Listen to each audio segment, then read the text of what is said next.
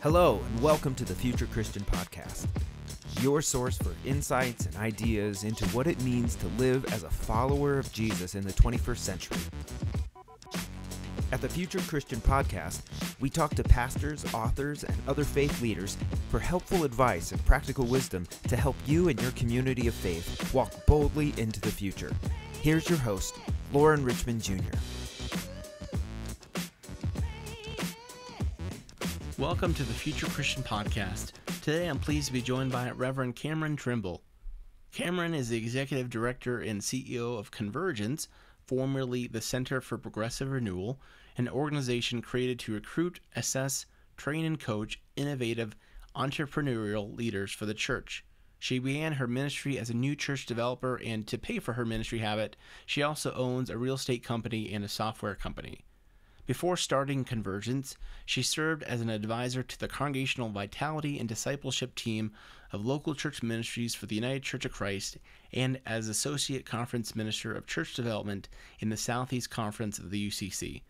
She has worked with many denominational bodies as they set up systems for church development, and she coaches also new church start pastors in the UCC, Episcopal, ELCA, United Methodist, and Presbyterian churches.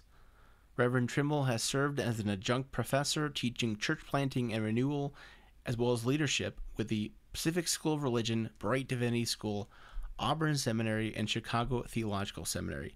She co-authored the book Liberating Hope and most recently published Piloting Church, Helping Your Congregation Take Flight in 2019. When she's not working, she'll be found piloting single-engine planes with passengers who love to see this wild, wonderful world from the sky. Let's welcome Reverend Cameron Trimble. Cameron, what else would you like our listeners to know about you? Well, the last line is actually what I prefer to talk about more than most anything, which is flying. It is my great love, my great passion. I'll fly anything with wings and preferably at least one engine. Flying's taught me a great deal. So as I jokingly say to the grand eye rolls of my staff, I'm prone to break out in aviation metaphors at an obnoxious level, so prepare yourselves. I'll do my best to follow along. Yeah. How long have you been flying then? I was lucky in that I was born into a family that my uncle was a World War II fighter pilot, and when he got out of the service, he bought a single-engine Beechcraft Bonanza, and so, from the time I was able to climb into the cockpit, I was flying with him. So it's been a part of, who I am and what I do from the very beginning. Wow. Awesome. It's been a good teacher for me. Well, tell our listeners kind of about your journey of faith and what your path to Christianity has looked like and kind of what it looks like today. Yeah. So I... a couple of years ago now, I was going through a shoebox that I had found in the attic, and I opened it up, and there was a picture of my bedroom when I was growing up. And as I was looking at that, sort of out of a sense of nostalgia, I realized that normal young people, I think, usually have posters covering their walls of like the latest pop icon or sports heroes or people that they aspire to be. My room, which I did not realize, of course, until a couple of years ago, but my room was absolutely covered with images of suffering. I had pictures of polluted rivers and starving animals and humans who were in different levels of suffering. And it wasn't until I saw it mirrored back at me in that way that I realized there was something in me from the very beginning that was deeply sensitive to the brokenness of our world, and something in me that was wooed, even called into wanting to do something about that, to make that better. And as a young person trying to figure out how to make a difference, I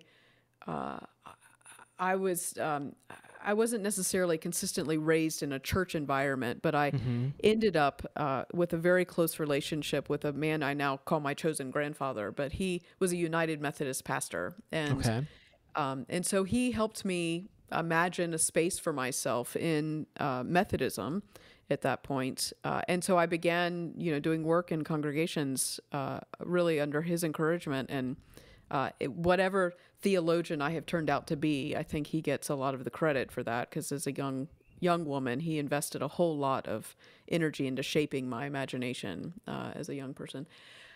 So I began, I went straight from undergrad into seminary, and I wish now I could go back into seminary and do it all over again, because I didn't have anywhere to put anything in myself. I had not lived enough life yet. And so, I took these classes from these brilliant theologians and professors, and I'm so grateful for that experience. But it's only now that I'm beginning to understand what they were trying to teach. Now as I'm entering into the ripe age of, I just turned 42. So that call to make the world a better place has remained consistent for me. My work in the church has helped me recognize both the challenges of institutional religion and the opportunities of this moment of deconstruction that we're living through, and in my personal life, a rediscovery of the mystics and of, the experience of God instead of the impulse towards institutional maintenance that I think most of us are trained to embrace. So that's interesting. There's a lot there I'm hoping we'll talk a little bit more about and dive into. Talk about a spiritual practice that's been meaningful to you or you might recommend to others. COVID has been a big deal in that area for me, because for most of us, it invited us into this kind of monasticism, this repatterning of our lives that for some of us, those of us lucky enough to have a little margin, and like I don't have young children at home, and so I'm sympathetic to people who for whom this has placed new and unusual demands upon them. But for me, it actually took me out of a lifestyle where I was in a different city almost every single week, and I was just traveling relentlessly and speaking to groups, and just the pace was so intense. So literally overnight, my calendar cleared. And all of a sudden, I had open space, and so what happened is that I repatterned my days in a way that now I will fight to not give up, and that is I basically re-embraced the pattern of a monastic life of meditation. So really clear, committed time for prayer and meditation, a time of study, time for work, a time for play, and community, and being with others, and then time for rest. And so that balance has been hard fought to really get established. But what it made possible is a level of creativity in me that I didn't realize was available, because and it's available to all of us. But the relentless pace at which we were living, meant we existed more in a survival space than a truly generative, creative one. Yeah, I appreciate that. I imagine that was hard to work through or to get to. I heard this, I don't even remember where, some weeks ago, about how, by and large, we're not working from home, we're living from work. Did that make sense? Yes. Like, because of working from home, it's so the boundaries have just evaporated, the work-life balance, and certainly I can relate to that. But so the funny thing about this conversation that we have nationally about work-life balance, or globally, I suppose, is we only start to talk about work-life balance when work is burning us out. Or testing our boundaries, or right? So we never, like, when we're working in a way that feels generative and fun and feeding us and playful, we don't talk about the the drudgery of work-life balance. And so I think that's one of the opportunities or one of the questions that this COVID lockdown and cultural breakdown that we're living through has invited is what is meaningful work and what feeds the soul and what's more dignified for the human journey in how we use our time.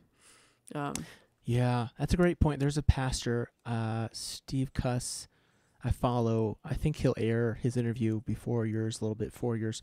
He makes a point that like most leaders, like it's not, burnout isn't because of like work overload. Like for most leaders, like we crave the work, we enjoy the work, we're passionate about the work. It's like, it's more like our inability to handle, I think he'll say the anxiety or the stress, but usually it's not just simply workload that overwhelms us.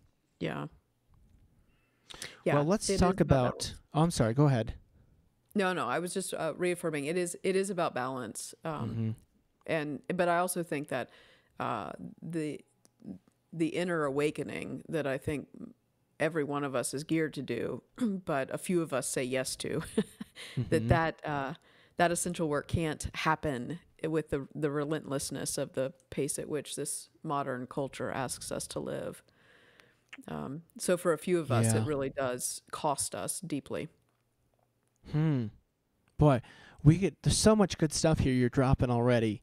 We don't have time I just want to like rabbit trail off all of it, but we don't have time. Let's talk about your work at Convergence. So first, tell our listeners just kind of about the story of Convergence, and then the work and mission it entails. Yeah, sure. So Convergence is a rebrand actually of the organization that started about 12 years ago now. So I've been doing this work for 20 years, which is shocking to say out loud. And what so many of us were observing is that when you're working within institutional settings that are undergoing deconstruction, and at that point we were in some of the earlier days of this deconstruction process, the ability to do innovative, generative, entrepreneurial work in those spaces was nearly impossible. And that wasn't anybody's fault per se. That was just the design of the systems at that point. Yeah.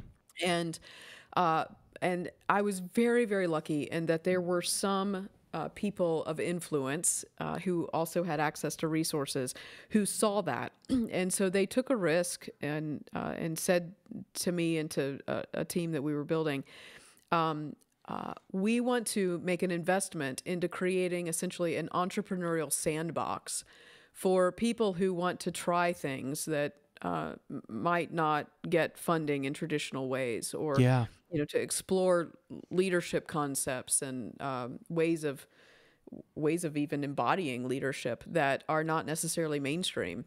And so we want to create this what turned out to be an organization that was relentlessly committed to that level of experimentation, and to do so in an environment that had some rigor to it, and that we, in a sense, we're serving as the research and development arm for mainline denominational life. That was kind of the dream. But at the time that we started it, the operational assumption, which we actually inherited, was that leadership development was like this pipeline experience. So you take a person and you run them through assessments, and then you train them, you coach them, you provide mentorship, and then all of a sudden they pop out on the other side with this, spectacular capacity to lead brilliantly in whatever setting they were placed in. And that was never true. That's just not true to the human experience. But it is the byproduct of an industrial age that was really sort of thinking in a factory line kind of mentality. And so we said yes to that simply because we wanted to say yes enough to get us in the game. I remember standing in front of a board of directors one time, and I said to an organization that was investing us, and I said, we will create the organization that you want if it will earn us the privilege of creating the kind of network we believe we need.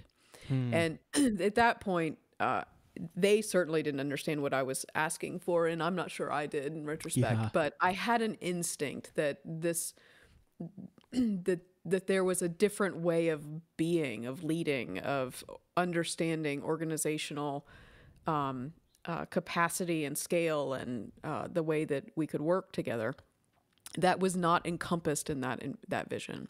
So about 4 years ago, we started a different kind of organization that at that point we named Convergence, but that was in part inspired by the thinking of people like Brian McLaren, who I think the world of, and actually, if you want to really capture the vision of what we were trying to create, his book, The Great Spiritual Migration, really sums up that at that point every cell in my body was saying we are on a massive journey, an exciting journey, moving from organized religion to organizing religion, which had massive implications for how we invest resource, how we understand leadership, how we,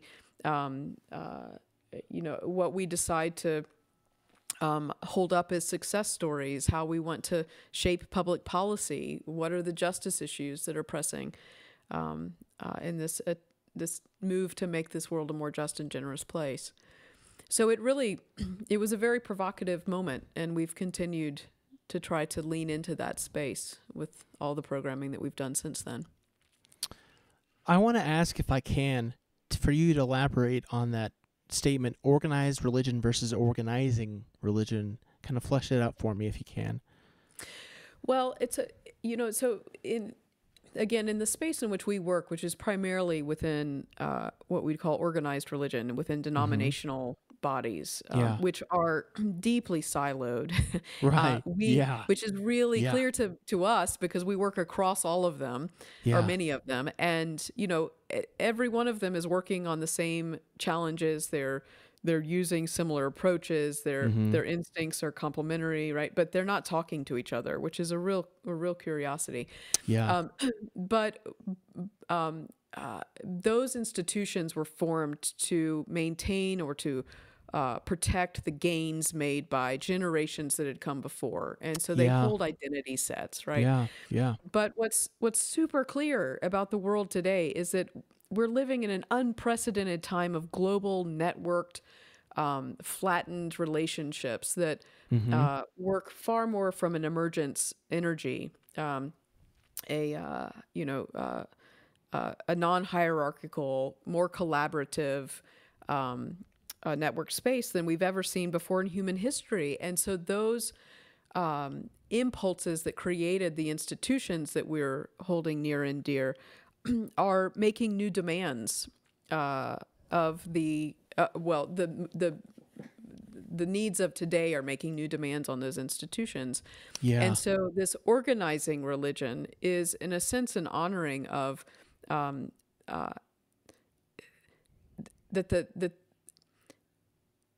the journey, that the longing of the human soul right now is for an experience of God that takes your breath away. That's what I want. That's what most of us want. It's not to, keep a church building open, but it is to have an encounter with the divine in such a way that we are reminded that we are sacred, that we are creative, that we are powerful beyond measure, and therefore have the capacity to create a beautiful world together. And that's a different energy, an organizing kind of energy, an energy that's on the move, that moves lightly on the earth. And so it's just a different mindset, ultimately. Yeah, that's great points you're making. I'm thinking about when you're talking about the siloing that so often happens. I remember talking to a pastor, I won't say the denomination or where it was at, who's talking about they're wanting to start like a new church kind of ministry in their denominational region, and there was like 4 different national within the same denomination, like 4 different people or silos who they were talking to start this new church effort. And I just I thought of that word like ministry siloing. It's so interesting. Well, it's a predictable byproduct again of systems that are deconstructing. It's a question about who has the power, where does the money go, Yeah. how will we protect what we've inherited. Yeah. So there's a circling of the wagons, if you will, in a lot of these systems. Yes. And Yes. the heartbreak for many of us watching this is that there are some really creative people who want to go out and try something, and they need some investment, but we ask them to spend their best energy jumping through these hoops and for decreased investment. Yes. Right? Yes. So it's not like we're talking about hundreds of thousands of dollars anymore. I mean, it's usually, pretty small amounts of money. So it's predictable, but it's sad nonetheless. I think one of the prophetic acts of leaders who work in these denominational systems and have access to resources is, one of the big shifts is that if you've got access to those resources, perhaps an obligation actually is to move as many of them as you can into what feels like the church we want to see 50 to 100 years from now, so that we can actually have the resources necessary to do the kind of innovating and testing that needs to happen. Okay, so I loved that. It's so interesting the point you make about investing resources, and I certainly am not. I've been very fortunate in my context with resources compared to a lot of folks. But I've heard from, as I've talked to others through this podcast and certainly, offline, about kind of the hoops. And I was thinking about this, the scientific term, I'm not sure if I can get it right now, centrifugal force versus centripetal. I'm not a science person, but if I remember right, like one of them is like the thing that kind of holds everything in when you're spinning it, and the other is the force that's pulling it out. Yes. It seems like to me that it's almost like mainline denominations have been about all the energy is about holding it in. And some might disagree with me, but it seems like to me that like so much is being asked of leaders and pastors now to kind of hold this institution together. And it's kind of really kind of wasting, I don't know if that's a fair word, or at least taking away energy that could be used to like grow it and get it out. Yes. Well, that's exactly right. And again, it's predictable because these are leaders who've been tasked with protecting the institution. Yeah. And so they're feeling like they're doing their due diligence. This is a ripe moment for an aviation metaphor. Go for it. Yes. So one of the early, most essential lessons that I ever learned about flying is every pilot will find themselves in unanticipated turbulence. And when you're in turbulence, particularly if you're in a small airplane, the natural human instinct is to grip the yoke as tightly as you can. That's what I'd be doing. Yeah, your plane's bouncing all over the place. You're thinking just keep the wings level. You're wanting to control as much as you can through your your yoke and your rudders. But what actually you have to train yourself to do is to hold the yoke lightly. To instead of death grip it, but actually hold it with just two fingers. So good. Yeah. Because at that point, what you allow for is that the plane, which is built to fly, the plane then has the flexibility to navigate itself through the turbulent atmosphere, through the winds that are, hitting it. And it grants it the ability to kind of go with the flow, which makes actually for a smoother and a safer ride. Interesting. So as institutional leaders, our impulse in the face of the unknown future and what feels like declining resources and this fear of scarcity is to grip our yoke tightly. We grip our committees tightly. We grip our decisions tightly. We grip our people tightly. And it's exactly the opposite that is needed, that to hold it all loosely and to almost be playful, to be willing to go on the ride. Yeah. And to experience the bumps along the way, not as something that's terrifying, but is actually just part of what it is to lead right now. But to hold that yoke loosely means that you trust yourself enough as a pilot or as a leader in that situation, and you trust your plane, and that you trust that both will endure and come out on the other side, and you as the pilot will have learned something in the process. So there's something to leadership right now that requires a holding loosely and a curiosity and a playfulness that will make this moment of deconstruction and reconstruction, because we're resurrection people. We believe there's life, death, and then life again. Yeah. If we hold this loosely, we'll come out on this other side, I think, with something that is beyond our imaginations as far as what's possible for a more just and generous world. And it will look different, there's no question. But I personally can't wait to see what we all look like and what we're up to in, 20, 30, 40 years from now. I love it. I love it. I'm thinking of also, to stay with your example, I'm thinking about like, I've really become a student of family systems theory, which I'm sure you're well acquainted with. And one of the teachers I follow talks about how when anxiety is, or kind of the kind of status quo in when you're gripped with an anxiety, kind of as you talk about like holding the yoke tighter, is like try harder, try harder, try harder. And that's what we're doing. Like we're trying harder, we're trying harder. And and this guy talks about like what's needed is this kind of playfulness, like you talked about, to just think outside the box and not just. So, man, so good. So good. I want to ask you about, this is kind of off script here, so forgive me. I want to ask you about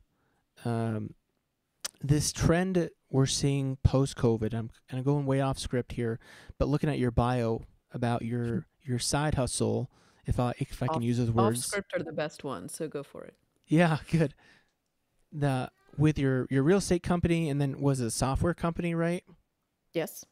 So I've read some from some evangelicals, guy like Mark Demise, I can't remember. Mainlanders are starting to get into this kind of social entrepreneurship thing a little bit. But as we come out of COVID, hopefully eventually, and certainly the struggles that we've been talking about here among finances and resources aren't going to get any better any soon. What thoughts do you have for pastors and ministry leaders around like bivocational ministry? That's kind of a common word. How to make it all work financially? Well, I don't have great news. There isn't an easy fix to it. Yeah. Because, I think what's probably true is that, for in many places, not all, but in many, a full-time pastoral position is just not possible. Yeah. And it's, and maybe even it shouldn't be. So what we're living through right now is the radical remaking of almost every part of our system. Yeah. And the assumptions that underlie it. What's true on the micro, I think, is also true at the macro. And so, just as pastors are trying to figure out how do I make a living, congregations are trying to figure out how do we maintain our institution, our buildings, our campus, our staff, et cetera. National settings of denominations and regional are trying to figure out how do we fund this thing. Seminaries are trying to figure out how do we fund this thing. So the whole system itself has a financial sustainability problem.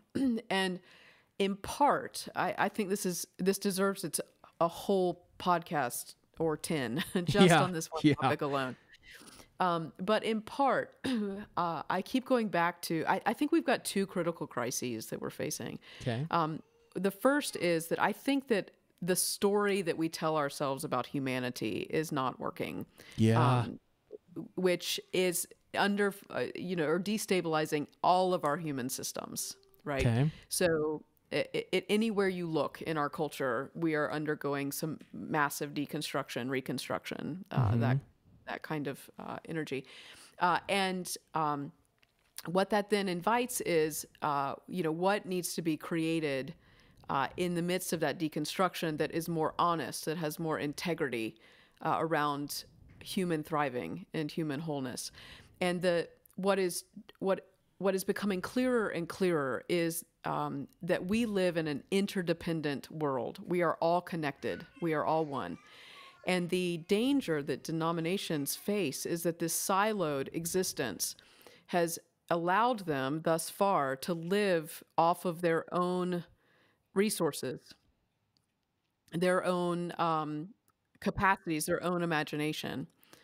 So the danger right now of our siloed existence is that what we're effectively doing is cutting ourselves off from the very collaborative partnerships that we need. Mm-hmm. So in order to kind of find our way through this turbulent time, as a pilot, for example, I depend on air traffic controllers to help me figure out what I'm doing in that space. I depend on other pilots to report in on, turbulence that they've encountered that I might be encountering.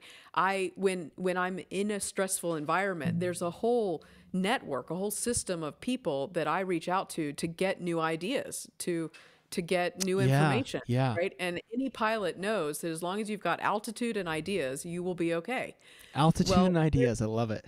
We're running out of altitude in the church, and we're running out of ideas in the church, and that's because we are so siloed. Now, here's my sort of provocative call to action. Yeah, I don't think we need to be, right? So I think we've got this interesting it's an interesting moment where corporations, government entities, and nonprofits are increasingly collaborating on addressing the major challenges that are facing humanity right now. Absolutely. So, many of us, for example, rallying around the Sustainable Development Goals of the United Nations. I don't know why every church doesn't use that framework for their mission framework. Like, why aren't all the churches thinking about how do we impact climate change and working with companies who are working in that space and nonprofits who are working in that space? Or if that church is really passionate about poverty, why not work with the people working in that space? And working with other denominations to do something at scale. But this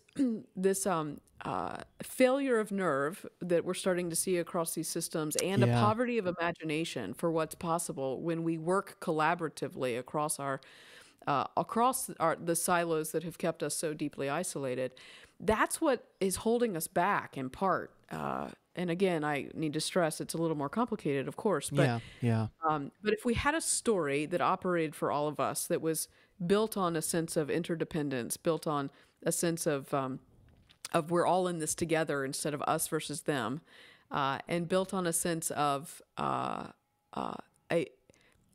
better world is possible, that there is a hopeful narrative that's a believable one. Instead of what we have been living with, which is one of toxic masculinity and white supremacy and us versus them and and capitalism, frankly.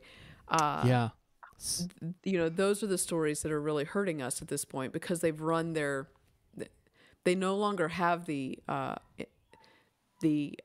integrity, and I mean the alignment. I don't mean it from a moralistic standpoint, but they don't have the integrity to hold together the amount of diversity that we now get to see in the world. So again, I get jazzed up by this, but a lot of people would listen to this and think, "Oh my God, this is terrifying."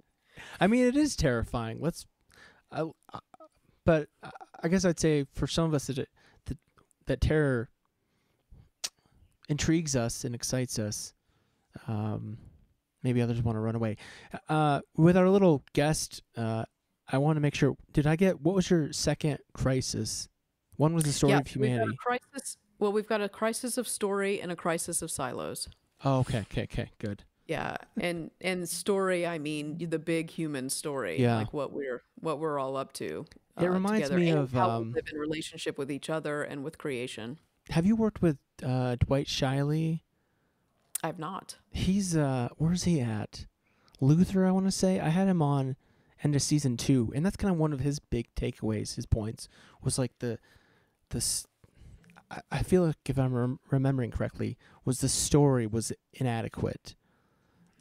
You might check him out. I thought he was quite brilliant. Yeah, that's great. Boy, there's so many questions I want to ask you, and we're running out of time here. So let me ask you two more if I can before we take a break. I think about this. I've invested 8 years of my higher education into biblical theological training. I grew up really conservative, so I went to Bible college. And I remember registering for my freshman year, my mom saying, "Hey, Lauren, I want you to come out with a degree that's marketable." She'd been married to my father, who had a Bible college degree, and seen our family struggle economically because of lack of work opportunities. And now here I am, speaking of 20 years later, I'm working on an MBA, so I'm halfway through getting finally a marketable degree.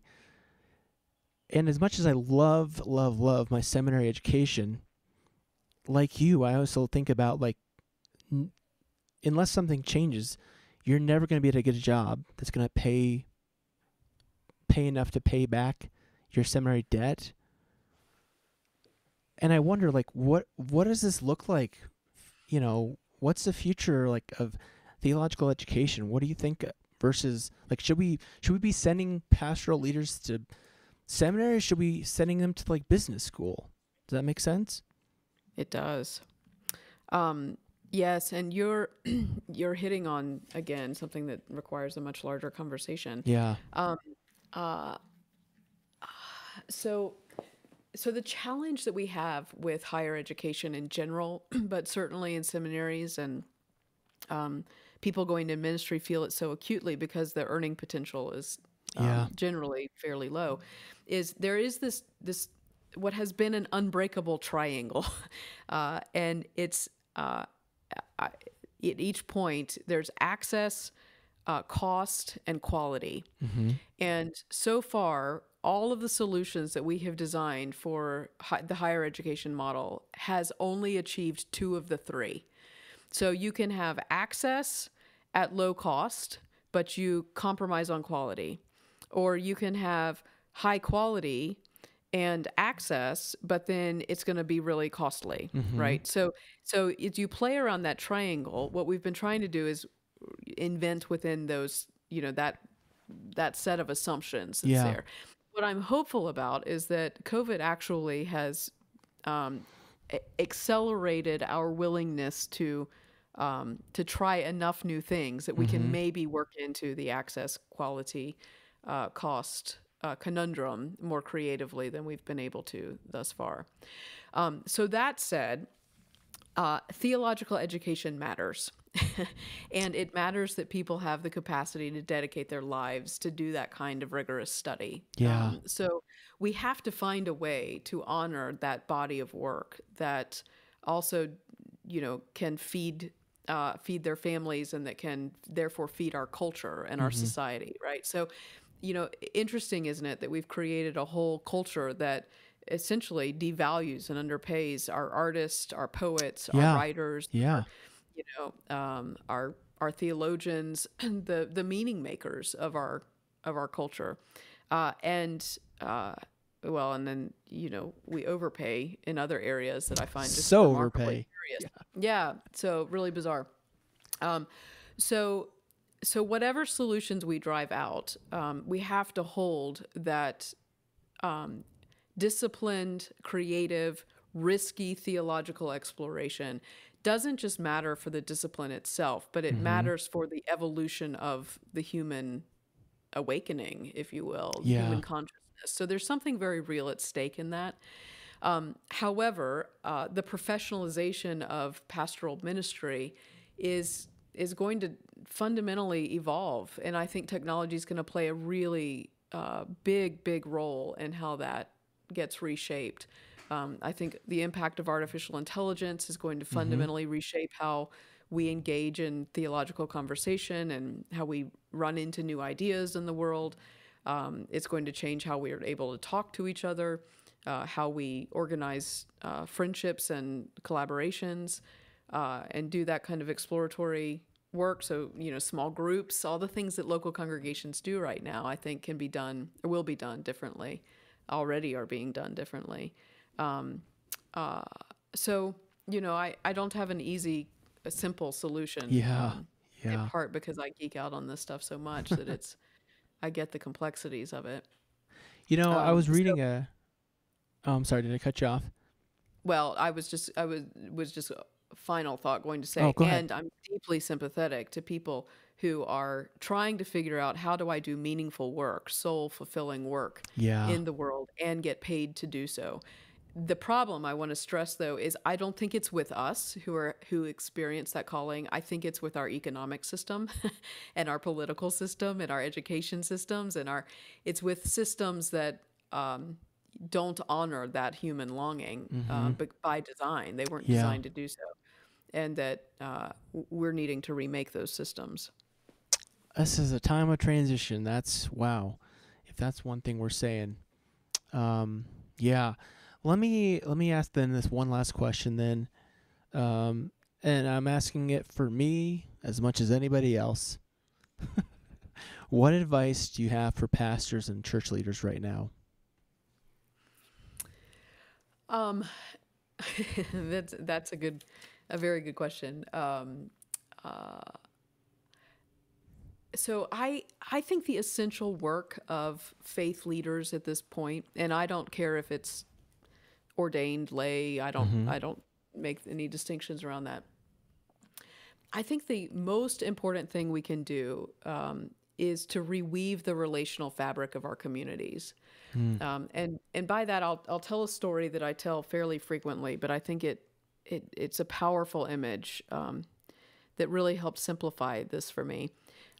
Margaret Wheatley, who's an extraordinary sociologist, philosopher, visionary thinker, she, in a lecture that I heard a few years ago, said that it's like our culture is working like a centrifuge, which, as we were talking about earlier, a centrifuge is designed to pull things intended to be together. It's designed to separate them by the force of speed. Mm-hmm. And so what she was observing was that you and I, even our internal wellness is being pulled apart by the speed at which we're living, and our Yeah. families are being torn apart, and our neighborhoods are being torn apart, and our wider, states, countries, etc., however you want to scale that, it's all being frayed by the pace at which we're developing and the speed at which we're living. That philosopher Gene Houston said,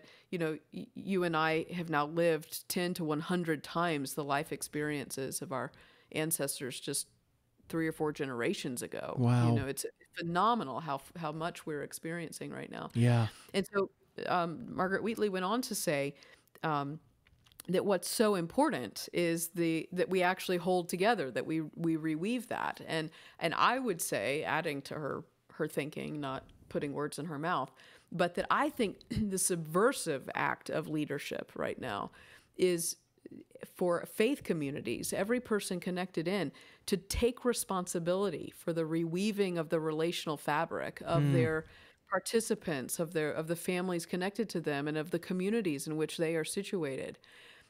So that neighbors know one another again, and that families can be connected in ways that are healing and create safety and security for their children, and that people can live at peace in themselves, and free to explore their own development, their own awakening in that way.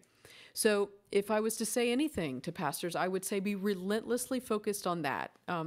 Let go of everything else, because very little matters, actually, if we can't reweave that or that relational fabric that holds us, because that becomes the portal, the currency by which we do all the other things that we say that we're committed to do. Because as Adrienne Marie Brown says, change moves at the speed of trust. And right now, that relational weaving allows for the reweaving of trust. So that would be my advice: is, good luck paying your bills, but help people help people find themselves again. Wow, that's so good. Like I'm thinking of the image of the centrifuge pulling us apart, like literally. I mean, I guess I can't say literally, but I mean, it feels like it at times. We're being Yeah. pulled apart, and the idea of weaving us back together. So good. We could carry on this conversation, I think, for another couple hours at minimum, but let's take a break. We'll come back with some closing questions. All right, we're back with Reverend Cameron Trimble. Sorry about that. Cameron, this has been awesome conversation. But let me ask you some closing questions you can take seriously or not. But if you're Pope for a day, what's that day look like for you? Let's see, what does the day look like? Well, the red shoes come to mind first. Okay. Like you got to have the good bling. Uh, so gosh, if I was Pope for the day, I actually would do some of the things that this current Pope has done. I would not do some of the other things that he's done. Yeah. It's been a real disappointment in him. But I think climate change or global warming is a crisis beyond words. It's Yeah. impossible to language how significant it is that we all tune into that. And so I really appreciate, frankly, that this Pope did tune us in to the extent that he did. The other thing, though, I would encourage faith systems to think about is, I think about the scripture, be as wise as serpents, but innocent as doves. A pope can shape a collective imagination and can really lean into that crisis of story that I talked about earlier. Yeah. I would be building partnerships with major media corporations, even in spite of the ways they're compromised. But we need levers of storytelling that can distribute at the global level. So, I'm like I think it's no mistake that some of our visionaries in our culture have made contracts with companies like Netflix because it's a way of shaping collective imagination for good or ill, but I hope in our case for good. So I would play in that space. I would take that seriously, that, this is a place for new stories, for fairy tales, for a new imagination to help shape the kind of world we want to embrace. That's great. Talk about a theologian or historical Christian figure you would want to meet or bring back to life. Because this time has been so powerful for me and so precious to me in this lockdown where I've been home so much, I've really turned back to the mystics. And so I would want to bring back to life Sojourner Truth and Teresa of Avila and Thomas Merton and some of those wonderful saints among us who were not committed to right belief. They were committed to the pursuit of experiences of the divine. And I miss that. I would like to see more of that in the world. That brings me back to that thing, I wrote it down, that people want an experience of God that takes their breath away. Yes. What do you think history will remember from our current time and place? Well, I think that's undetermined. I will tell you, the last 4 years really worried me. And I think what we've got right now is the chance to take a breath. But I think what happens on the other side of this breath is yet to be determined. So I think there's a great deal at stake, actually, in us deciding, are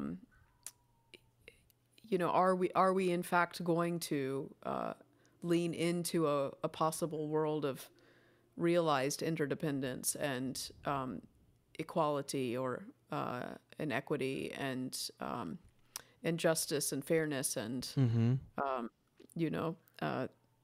consciousness, or are we going to follow a nativist path? And are we going to retrench into fear and